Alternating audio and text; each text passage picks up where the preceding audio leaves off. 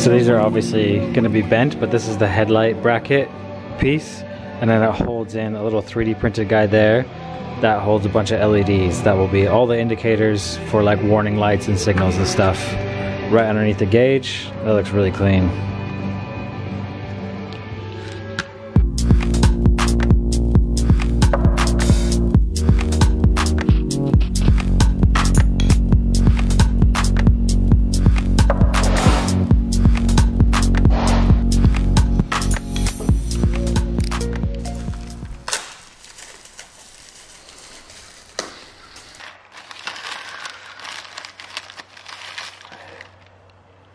Yeah, so this guy here, these guys here are the controllers. These guys are all of the outputs, and then it gets your turn signal in here, brake light, parking light, and ground. So in the last video of this SV650 build, Cal finished the seat. The foam is all shaped for that, which is now off to get upholstered.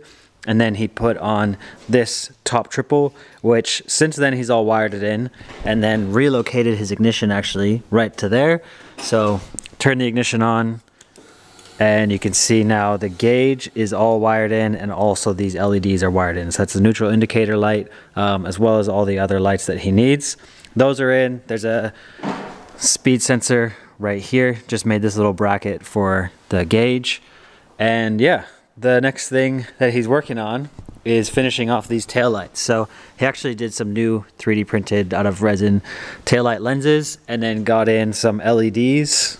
So these are the LEDs that are gonna go over top of the lenses. So basically he'll just break all of these up into strips, and then these are the controllers for the LEDs. So he's gonna get all these wired in, and then basically have the lights and the gauge and everything like that working for this bike, and then all he really needs is to get his seat back from the upholsterer, which should come soon, and we'll have this bike pretty close to roadworthy. Also chucked on this mirror here, which has this integrated turn signal built into the mirror. So yeah, kind of cool. Whole bunch of stuff coming together for this bike.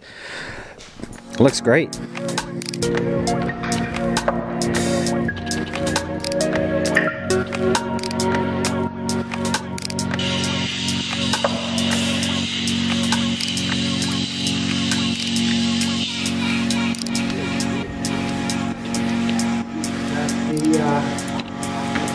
Full-time running light. That's wicked. The brake light. You got programmed that all for you? It's all controlled with hit switches. Yeah.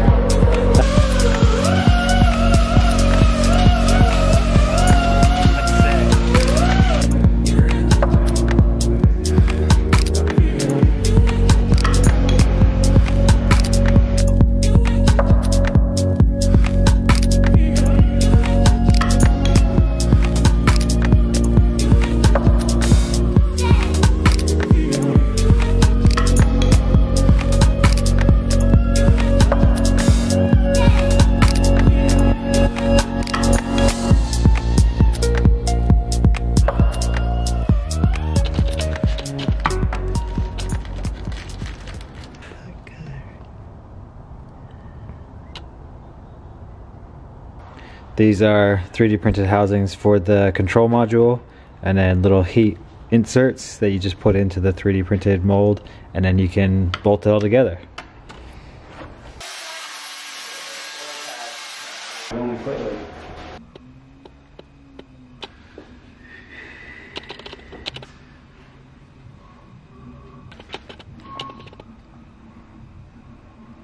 How that could come together. I think his last paper was published on something called the Club of Tools to Work With. But this, in my view, is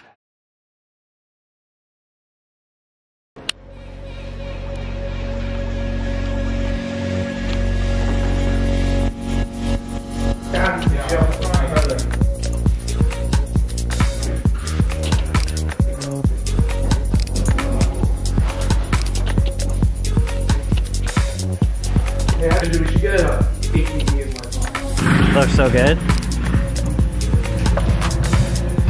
Alright, check this out. These taillights are so cool. So this is the sequential signals. This is just with the hazards on. And then over here, Turn signals on the front mirror. Headlight looks unreal.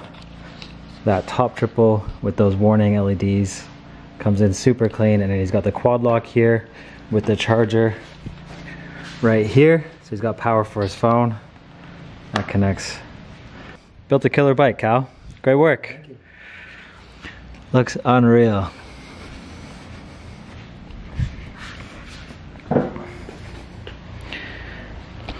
That exhaust as well came out super good. Subframe came out super good. A few more things I think Cal wants to do on the bike. Some fenders, maybe polish up or clean up that subframe a little bit. So still some more work to go, and it's gonna get some new tires as well. But for now, the bike is good to go on the road, and it's amazing to see the subframe completed. Oh yeah, this seat turned out really good as well. So we've got this kind of like perforated texture material here with the leather on the outside. Yeah, looks really, really good.